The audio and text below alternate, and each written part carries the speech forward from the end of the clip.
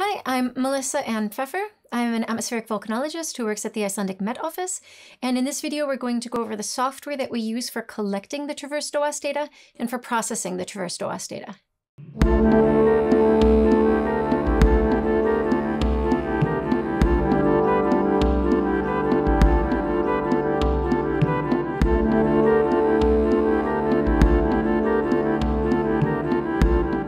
So the Icelandic Met Office is a partner in the NOVAC project. This is an international project of volcano observatories and scientists who support volcano observatories for measuring SO2 flux from volcanoes. And this project has developed a lot of both instrumental techniques and software to help us in the collection and the processing of data.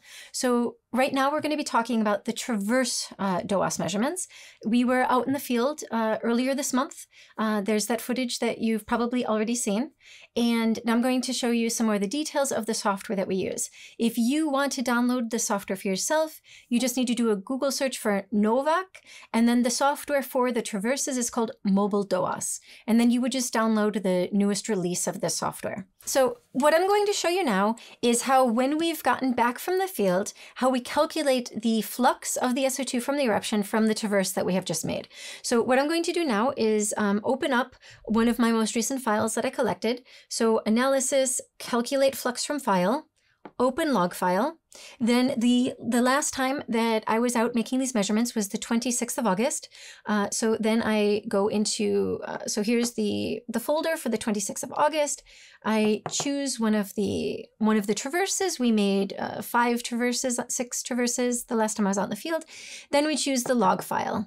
So this is what a good traverse looks like. What you can see here is that there's a baseline around 0 before there's a large peak, and then we come down, and then we have another baseline back to 0.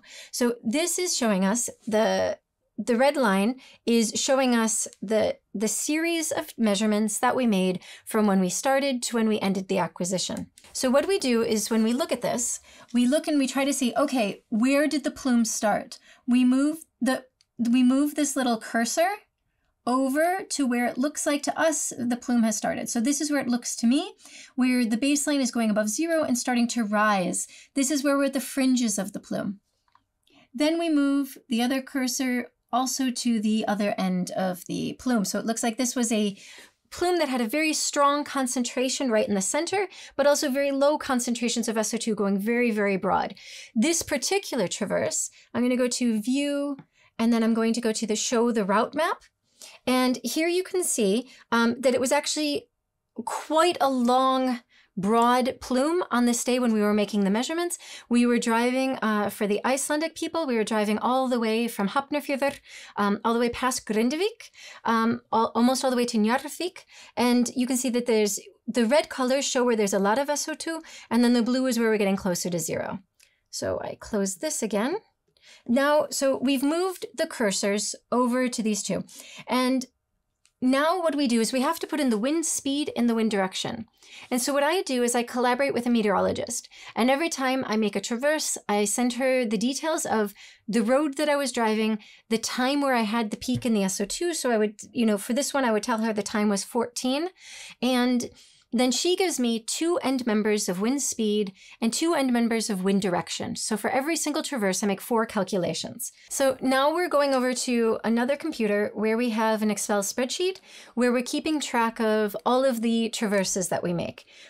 So here we have the traverses. Then we have the file name. So this is the name that's produced by the Mobile DOAS software. Then the time that the SO2 is at its peak. So in that example that we were just looking at, it would be 14 o'clock. The location, so where we drove or walked in order to do this traverse. Then this is important, the wind direction from the software. So I'm going to go down to this measurement that we're working on right now, which is right here. This is the 26th of August at 2 o'clock. We drove on Reykjanesbraut, and the wind direction from the software. The Mobile DOAS software determines the wind direction from the eruption to where you made the measurement using 2 different techniques. It depends on the shape of the plume that you're measuring. If you have a very nice steep plume where you clearly have a very high point, you would choose the maximum SO2 to calculate the wind direction. But if you have a plume with more peaks and it's very broad, then you would choose the center point. So this wind direction from the software, this is very important for the meteorologist. So the meteorologist uses this to help pinpoint which height in the atmosphere they should be retrieving the wind speed and the wind direction from. So the meteorologist is using different sources of information in order to provide two end members of wind speed and wind direction. So one of the tools that we use are balloon launches.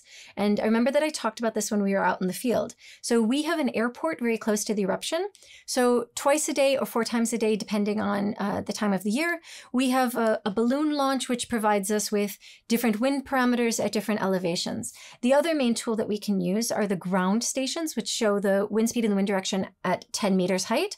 And we also have the forecast model. The forecast model also provides the information at different elevations.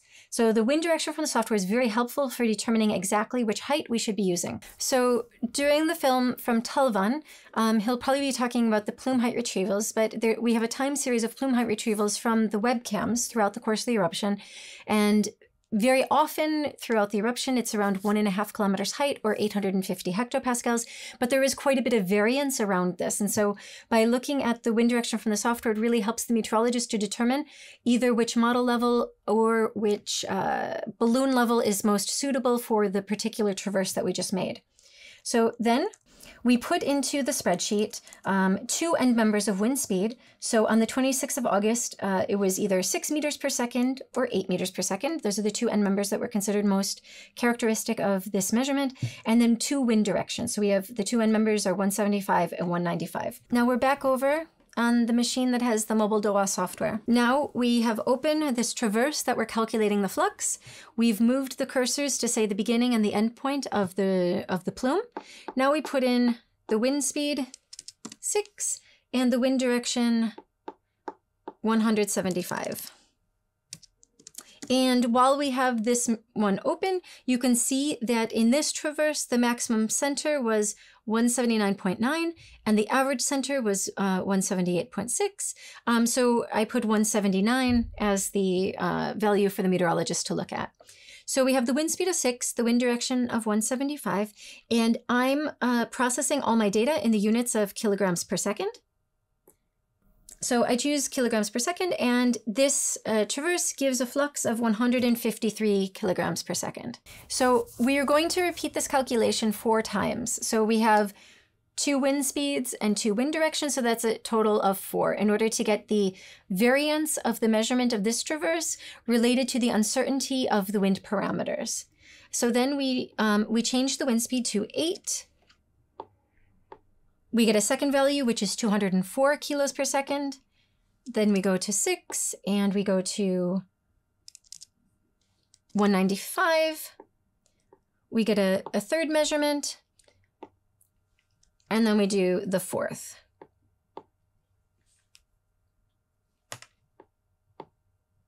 So for each traverse, we get 4 calculations in order to be able to show the uncertainty related to the uncertainty of wind measurements themselves. Now we've done 4 calculations for one traverse. So we're working on this traverse here, which was the 26th of August at 2 o'clock. Here's the 2 wind speeds, here's the 2 wind directions, and then here's the 4 fluxes that we calculated with the mobile DOAS software.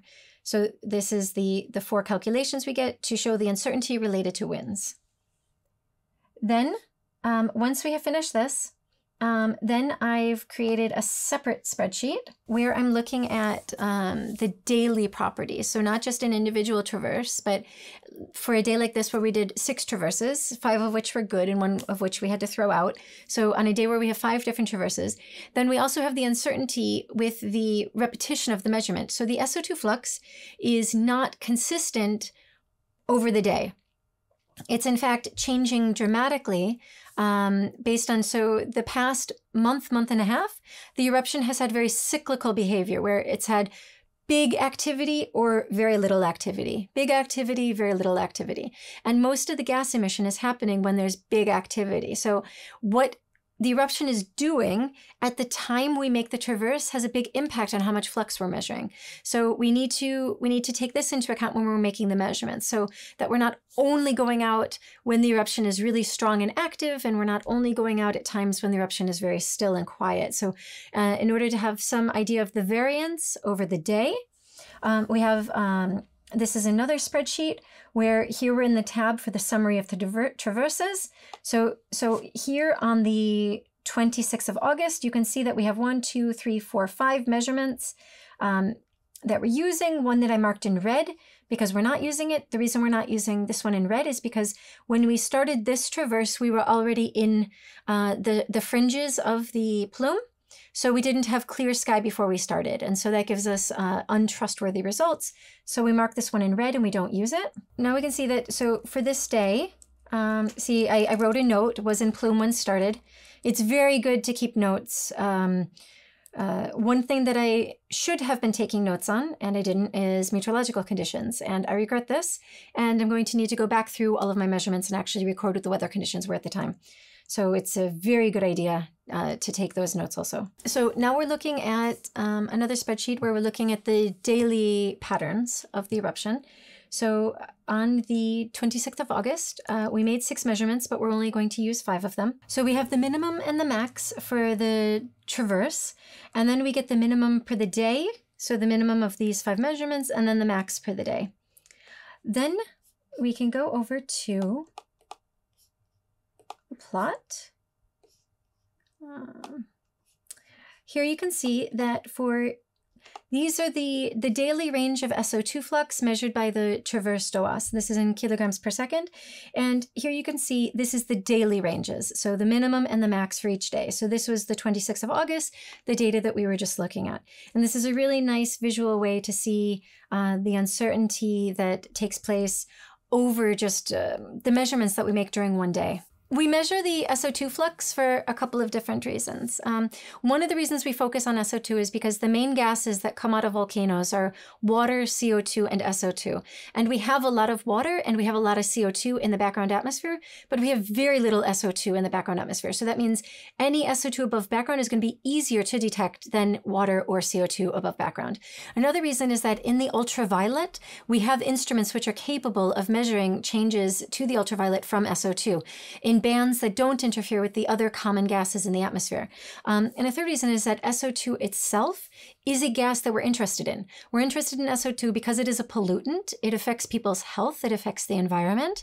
And so we're very interested in this. And so this specific instrument, the DOAS, the ultraviolet spectrometer that we use to calculate the flux of SO2, we use this in many different ways, but one of the most important ways we use it is we use it to drive the SO2 dispersion model. So the amount of flux that we're calculating that comes out of the eruption at different phases or behaviors of the eruption are used to forecast how much SO2 is coming out of the eruption and how this is going to affect people on the surface. So how this is going to affect people in the downwind communities. So this is one of the primary reasons that we're interested in the flux. A secondary, but also very important reason that we're interested in the SO2 flux is because the amount of SO2 that's emitted is very important for environmental reports, for knowing how much pollution is coming from each country. And it's important to know how the natural emissions from the eruption, for example, are affecting the measurements of the human-made pollution as well. A third reason is that because we're able to measure the SO2 flux, but we're not as easily able to measure the water flux or the CO2 flux, for example, or the fluxes of the halogens or the heavy metals. We're able to measure, we're able to take samples of the volcanic plume, and we're able to get the ratio of SO2 to other species, such as heavy metals or other pollutants that we're very concerned about, species that are in too small amounts for us to be able to measure their flux. But because we're able to get the ratio of these other species to the SO2, we're able to then scale the SO2 flux to how much is being emitted of these other pollutants. And this is very, very useful for us to know about how are the halogen gases affecting the waterways around Iceland, and how are the heavy metals affecting our water catchments, and questions like this.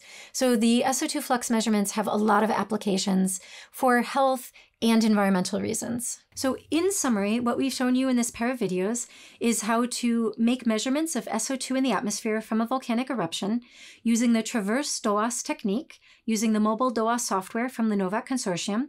We've shown you how to process this data and how to process it in such a way that you're taking into account the uncertainties of the measurements due to uncertainties in meteorological parameters.